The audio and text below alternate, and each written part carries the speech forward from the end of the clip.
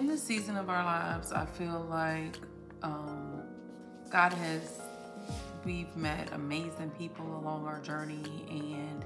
we've been blessed to be able to be a part of so many different dynamic events and meet some stellar people, some, celebrities and high-ranking officials and things like that. And that was fantastic, and that was in that due season. But I feel in this due season, God is calling us to meet a people that are, I hate to say it like this, but like think of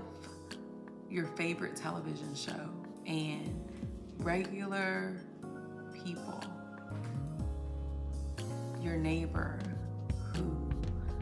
works all day and maybe a grocery store manager, your neighbor who may work from home and never have any interaction with people, and you're out cutting your grass and they're out doing something in their yard. I believe God has called us in this season to a season of home life. And with COVID and things that happened with COVID, it transformed the way some people live and think.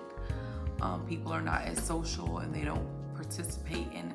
many social events, but being in the neighborhood and being a neighbor, being aware, having that connection is sometimes the only connection that people will have. And so it's important, it's imperative to make sure that whether you're in passing, whether you're outside straightening up, whether you are mowing the grass, checking the mail,